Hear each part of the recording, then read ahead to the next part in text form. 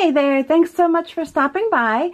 This is Amy, and today I'm going to demonstrate painting on a 20-ounce white wine glass. And what I'm going to do is start the base that I'll be doing, which will be painting the entire glass in this Evergreen folk art enamel, which is this one. And I'm going to be using some of my most favorite brushes at all when you're doing glass painting, especially when you're doing a solid color, is the 3/8 inch Glass Art by Dynasty. It's a number 71. These brushes are phenomenal for doing painting where it's just, you know, one color. I would never recommend doing this for the actual designs. Now, when I say that, I'm talking about my florals that I do. Not if you're trying to do a single color on a design that maybe you've drawn or you've posted a paper inside and you're going off of that. I don't mean that. But with the technique that I actually use. Now, I have already cleaned these glasses, and you'll notice at the top of the glass I have placed tape on here just to try to come out with a nice rim, and also keeping the line of paint down where hopefully the person who's drinking out of this glass will not actually come in contact directly with the paint, or very little of the paint. The paint is actually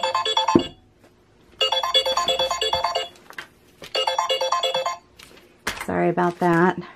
I just love the spam phone calls, especially when you're in the middle of doing a video. I'm sorry, I apologize for that. Anyway, so I'm base coating this. I will allow it to dry for a little bit before I come back over it with the actual design that I'll be painting on it. And one thing nice about laying down a base coat like this is that you're actually going to be creating a base that will allow the paint to be a little bit thicker, creating a more durable design on your painted glassware. And that's important so that the glass will adhere the paint and the design will actually last longer. And keep in mind too, and I try to mention this on all my videos, make sure you clean your glassware before you start painting on it. I did clean my glassware, I washed it, and if you choose to do, you know, hand washing on your glassware, you can also go over it with the denatured rubbing alcohol to make sure that the surface is clean. And you're basically just trying to remove any dirt, any oil that may have come in contact with the glass, whether it's from your hands or it's sitting on a shelf someplace. Now, I buy these boxed up. They're actually shipped to the store that I purchase them from in boxes. And so, you know, they're not actually just sitting out collecting dust. They are in boxes, but they still need to be cleaned. And I'm just coming a little ways down on the stem. You can see that there. I can just leave it plain, or when I'm doing my design, I might do some kind of a design around that. You could actually even come all the way down your stem if you chose to do that. I'm inspired, this design is inspired by a greeting card that I found, and I just ended up really liking the design. I'm looking for new inspiration for my painted glassware. Trying to make it a little bit different than some of the others. And I really liked a design that was on a card. And so I chose to do my version of it on the glass. Now, again, it's my version. It's just an inspiration. It's not a copy of the actual design, but it's similar. Like I said, you can see how nicely these brushes actually do on the covering of the glass in an opaque style. I just, like I said, they're, to me, are the best. If I were to be using a one-stroke brush, I might have to do a couple layers, 2 or 3 layers of this in order to get the same results. Okay, so there you have it. I'm pretty much done with that. And you can go back over and touch it up if you choose to do so, if you feel like maybe there's some spots that aren't quite as covered as you'd like. And just try to smooth out the brush strokes. And there you have it. So we're going to let this dry for a little bit, and then we'll be back to continue on with the design process. I like it, and I think it turned out very nicely. Now this one's dried a little bit. Like I said, I can go back over it if I feel like maybe there's a spot that didn't cover as well as I had wanted. It's okay. You know, just keep, it's okay to do that. But I think for the gist of what I'm going to be doing with it, it's nice. It's a nice base for it.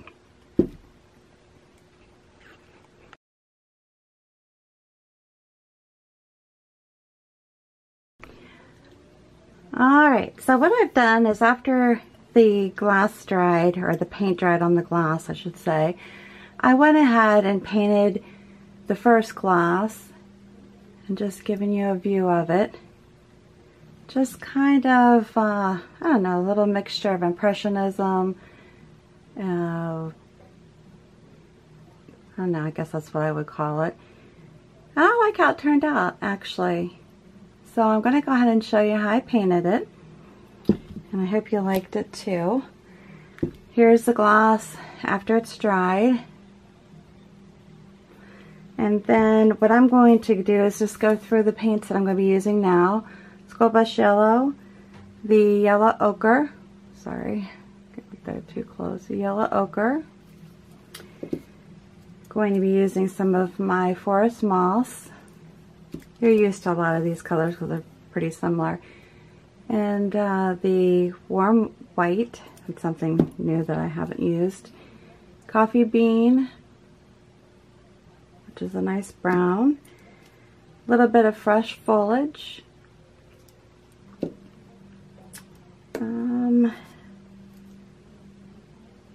Yeah, I do use black. Licorice. I'm trying to think what I use that for. And some metallic gold.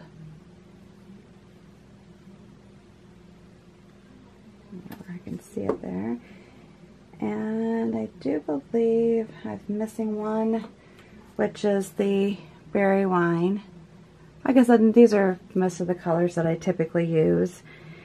What I'm going to go ahead and do is start off with my flat brush, which is a 12-inch flat brush, and then I'm also using a liner brush. I'm trying to see here. So both of these are one stroke, but I'm not sure what the size is of this brush. Sorry about that. All right, so we're going ahead and get started. I am going to, I forgot to say this, one of my Dynasty brushes. It's an, I guess these all must be in the number 71 series, but this is one of the smaller ones. I'm going to use to do the base of the flower. Now keep in mind too that, you know, I'm trying to make these similar, but they aren't going to be identical because they were painted separately. And it's just not a distinct pattern as far as, it's a little bit more whimsical, loose kind of painting than what I typically do. So I'm going to go ahead and just start putting the petals on the flower using the Warm White. And I'm just basically just kind of loosely painting it. as I mentioned, over the berry wine. And then when I want to come in with it a little darker over here, I dip it into the berry wine, maybe allowing a little bit of the white. So I want to have some contrast too. And the one thing, like I said, with this is just pretty whimsical. It's very loose painting. It's not a definite stroke of some sort. It's just pretty much loosely painting the design on the glass. So not a real precise type of painting. Like I said, just very loose. And I'm going to try to put another flower right next to this one, trying to keep it very similar to the one I've painted already. Now some patterns that I paint when I'm doing more of the one stroke kind of painting, that's a little bit easier to be more precise with the design as opposed to what I'm doing right now. But again, this is just, it's not meant to be real precise.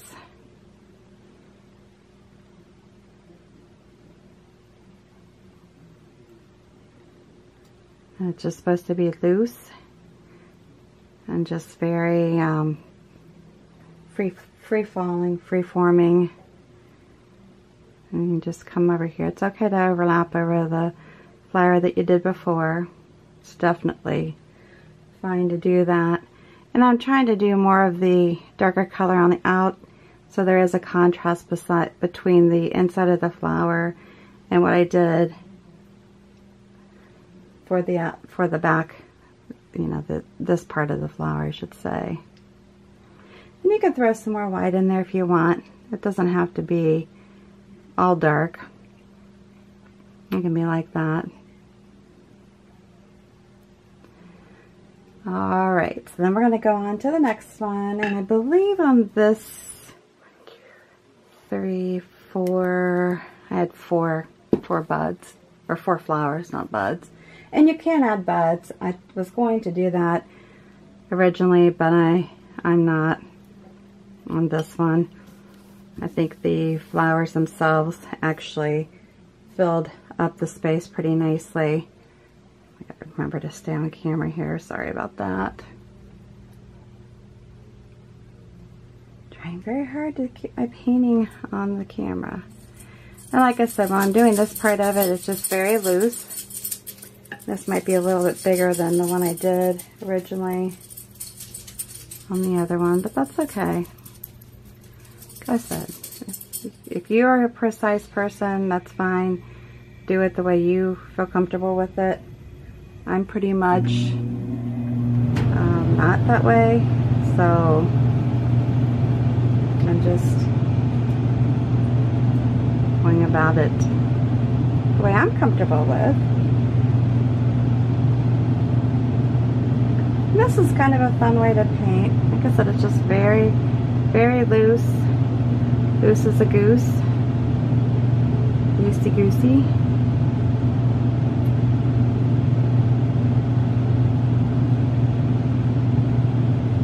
I'll just come back over here this way, maybe add a little bit more white, but I'm still keeping some contrast between this part and the inside of the flower. Maybe not as much, and if you think it's not, then just go back over it and just tap some color into it. Alright, and then for the last one, the last little bud here, I'm going to kind of do it down here. And it's going to be a little bit smaller. So I'm running out of room because I made the other one kind of big, but just fine. Alright, so here we go. We are going to do that. Just go back in. Like I said, I'm just kind of wiggling it if you want to make this all look more like one leaf. or not leaf, but petal, that's fine. And there's really, I don't have a name for this flower. This is just inspiration, like I said, was from a gift card that I saw. And then I thought, yep, that would be pretty. And again, like I said, it's just an inspiration. It definitely is not identical by any means.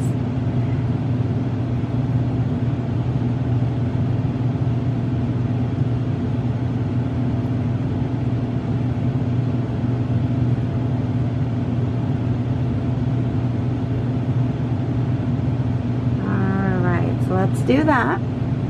Now what I'm going to do is take my liner brush and I'm going to dip into the coffee bean and I'm going to put my center of my flower in, just pretending that you can see it, see this part. And I'm just kind of tapping it. I mean, you can make it dots if you want. I'm just making it kind of go with the theme of the flower where it's just a mixture. I'm doing the coffee bean, the school bus yellow, and some yellow ochre. Again, just tapping it in there. You can go back in, tap some more on if you think that you didn't get enough, or maybe you put too much of one color. And just continue on. For some reason I'm starting with my coffee bean.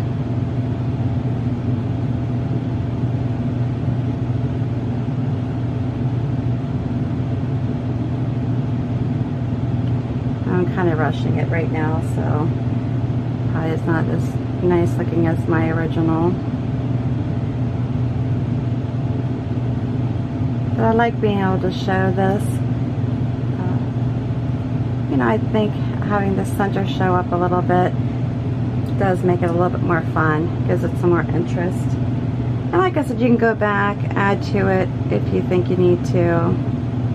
Like this one, I think I needed more yellow. And then I'll go back to the next one.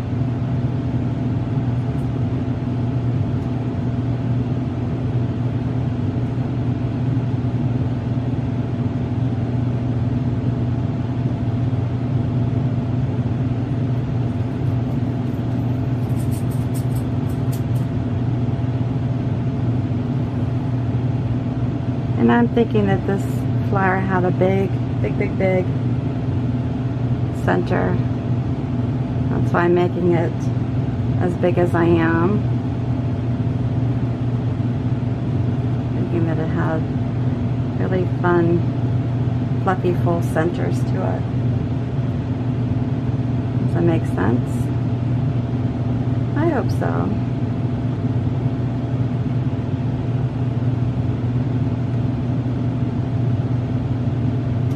Nothing else, it gives it some contrast, right?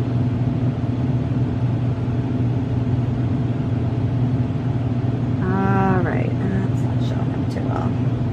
Yellow ochre isn't showing up too well. That's what I'm tapping on right now.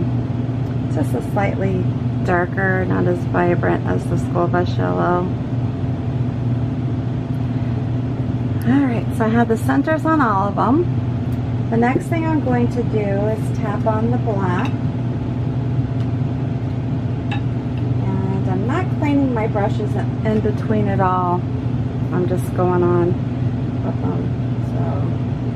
So anyhow, basically what I did with the black is I'm just tapping it. What I can do is go like this if I want to make it look like it's two branching off. On this one, I can go like that, maybe even do a little bit of a coming out, crossing over. And like I said, this is definitely not identical to the one that I just did. And I can leave it like this, that, and then I'm going to go in and tap in some of the, just to give it some interest, some of the berry wine. That one's pretty thick, so it's kind of hard. But anyhow, go back in the berry wine. Hopefully you can see this. And then I'm going to go in and tap in. And you could use the liner brush for this if you wanted, scruffy brush. But I think you get the gist of it. I'm just kind of going in like that. And I'll go back in, blend it, or go back in and make sure that the black shows still.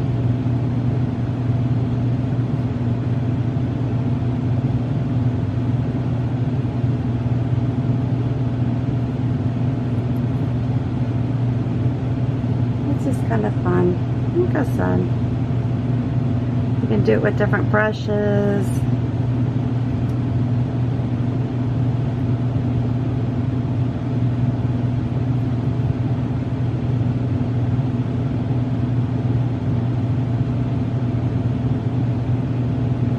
Alright, and then the final thing that I'm going to do is go in and put some leaves on it.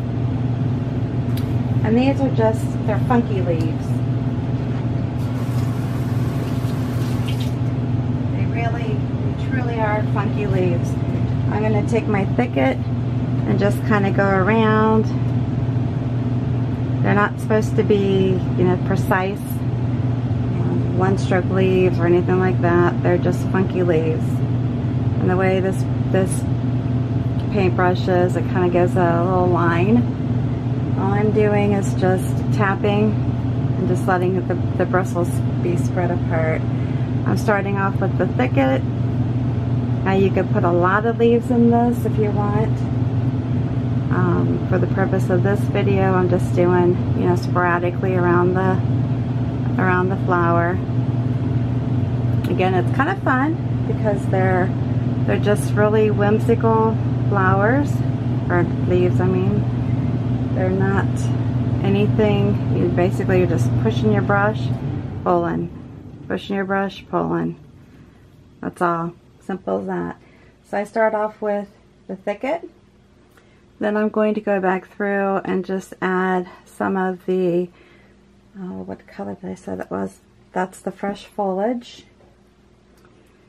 And I have a little bit of, again, not actually cleaning out my brush. Now you can, when you want to take more time to do this, because I just hate to have really long videos. But it's okay. Like I said, I think you're getting the gist of it. Like that. Just getting, basically making them a little bit more interesting than just having a plain dark green. And there you have it. Like I said, I think that turned out really nicely. The final thing that I'm going to do, and I don't know what I just did with it. Oh, they're right in front of my face. I'm going to take, I have a little lid that I put on my, when I'm doing like lining work. And I'm just going to go around the top of this just to give it a finish. I like to add a finish to, you know, when I'm actually doing a design like this where it's painted. I, for some reason, have a hard time just leaving it unfinished. I guess I don't like the rigidity edges. When you take the tape off, I need to clean this top off. Had a little bit of an issue when I first was trying to do these. Like I said, it'll get better as time goes on. I'm certain of it because I'll get back into doing this better. And I'm going to finish off where I started on my stem. Now, I could have actually painted my stem black or done a technique that looked very similar to these little, I don't know if you want to call them branches or whatnot that these flowers are coming off of. But I decided not to. I just like them like this. I think they're fun and festive, just like this. And like I said, they aren't identical, but that's okay. They're not meant to be. And I hope you've enjoyed this. Wouldn't these be fun to serve your guests? If you're having a party or just having them over, you know, for a drink. So fun, so much fun. Or have girls' night out, have people over, have them paint when they come over. Pretty easy. I hope you enjoyed this video of my flowers being painted on wine glasses. And these are 20-ounce glasses. They're meant for white wine. And if you like my video, please give me a big thumbs up. If I can do my thumbs. And subscribe, like, and share. I would appreciate it. And until the next video, have a good evening.